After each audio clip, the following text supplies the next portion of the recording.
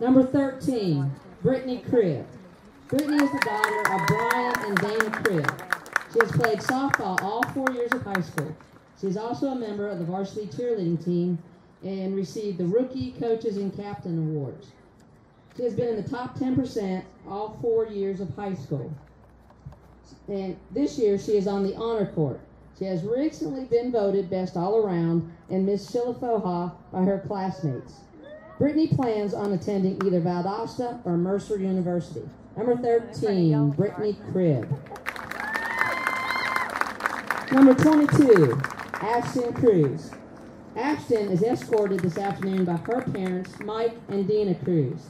Ashten has played varsity softball all 4 years of high school. In 9th grade, she received the Freshman Award. Her sophomore year, she was awarded the Athletic Director's Award for 3 sports, softball, cheerleading, and golf. Her junior year, Ashten received the Utility Player Award in Honorable Mention Region 2A.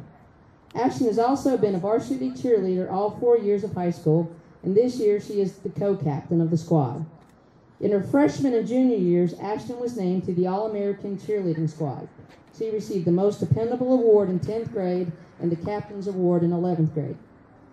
In addition to sports, Ashten is involved in Future Farmers of America, Fellowship of Christian Athletes, and she's on the yearbook staff. She was vice president of her freshman class. She was on the sophomore homecoming court, and she's a member of this year's homecoming court and is a candidate for the homecoming queen.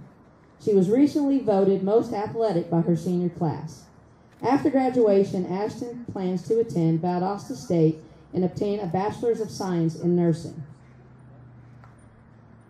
At this time, Ashten and Brittany would like to honor the memory of their friend and teammate, Caitlin Wainwright.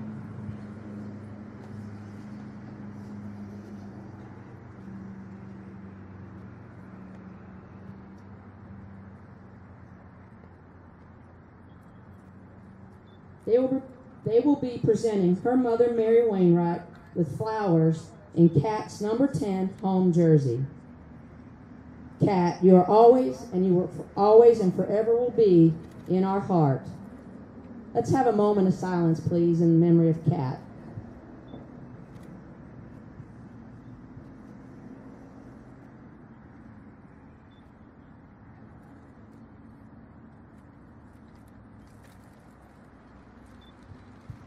Thank you. And thank you, seniors, for your hard work and dedication to the softball team.